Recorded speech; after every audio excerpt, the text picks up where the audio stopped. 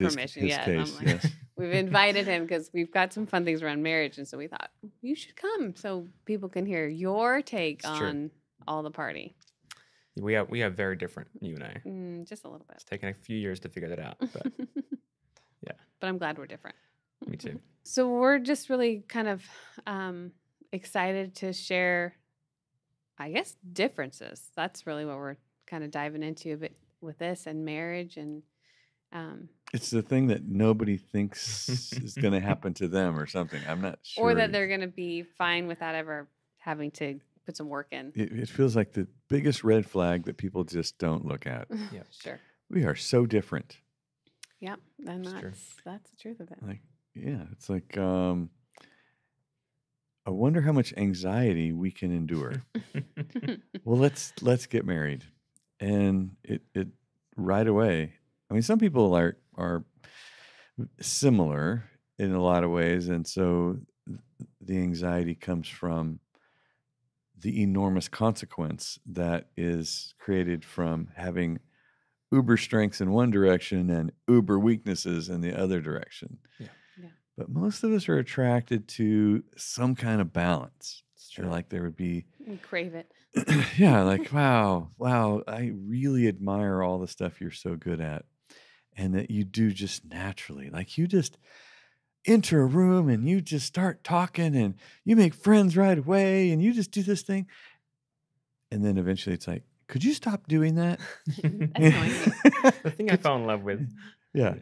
Could you stop just being the center of attention all the time and inviting people over to our house in the middle of the whatever? And now I know why I don't do like that thing that you do so well. And I think that it causes growth and it causes tension. And we got to get good at this stuff.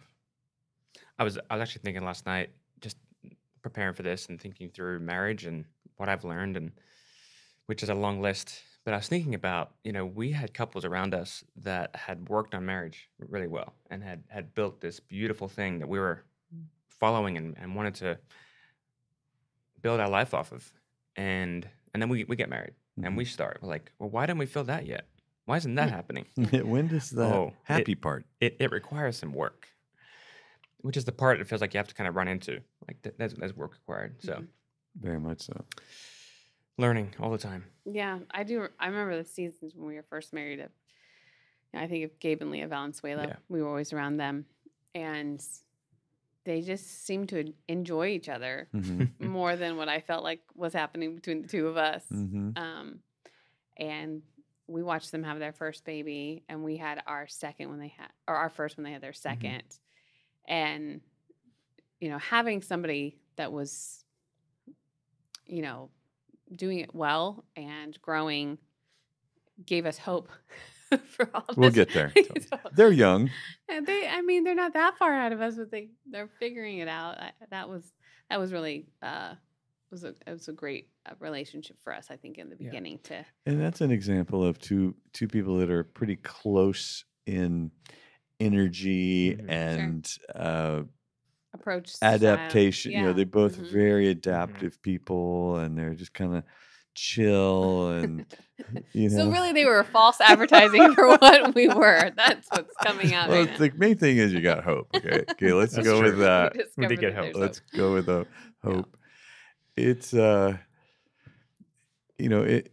becomes a battle of who's right, whose life and character and personality and needs, which one of us is right? Because one of us is right and the other one is evil. You're like, oh gosh, we need to change that about you because you need to be more like me. So the discipling begins here. And We're diving in. Yeah. I'm sorry. And then we go to war, right? And essentially we're just trying to endure each other. And I think a key is that as soon as we realize there's two of us in this marriage, two valuable, powerful people, then we can talk about becoming one. Because otherwise we say, when the two shall become one, and then we fight for 25 years over which one. Which That's one are we going to become? This is our ongoing challenge is I got to change these things about you. mhm. I was just doing a conference this week, and I do this often. I say, okay, how many people have been married at least 25 years? And people raise like, we cheer, way to go. Mhm. I say, that's about how long it takes before we finally give up all hope of ever controlling this other person. Like your 25th wedding anniversary, you just roll over, you look at them, and you say, you're never going to change, are you? You're going to be like this for the rest of our life together. I guess we better figure out what we're going to do. And it's super true. And the faster you realize that, you don't have to wait till you've been married for 25 years. Okay, we're almost there, Brittany. You're right. I know. You're almost there. But the Close. sooner you allow the other person to be them in your presence Yeah. is the sooner you get to that happy place. Mhm. I was gonna say, and this was the big thing for me. I think it happened multiple times. I feel like I was incrementally learning this lesson. Probably year 1, I was like, huh, and then year 5, and maybe year 10, and it's still going. But I just remember some of the big moments for me when I started to realize I was living this. Brittany's needs matter more than mine, Mm-hmm. or she seems more important, or she's louder, or she's showing up more. So I must be less important. Mm-hmm.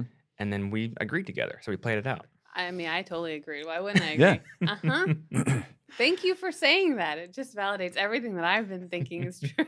Yeah, and you're more adaptive, Mhm. and Yeah. you're more of an arranger. hmm Like you walk into a room and that chair's crooked, and you sit in it. You walk in the room, and she wonders didn't see why it's that? blue and why it's here, and she moves it to the other side of the room and scoots the couch over. You're No like, way. yeah, Been watching for a while. yeah. And so it is and these two people meet each other, Yep. and Over and over again. and they both have to grow and adjust to, all right, how do I adapt to you, Mhm. and how do I arrange her? Yeah. So Totally. it's muscles that you don't naturally think about developing until you get in this situation where you're again and again and again and again faced with, ouch, this isn't working. Mhm.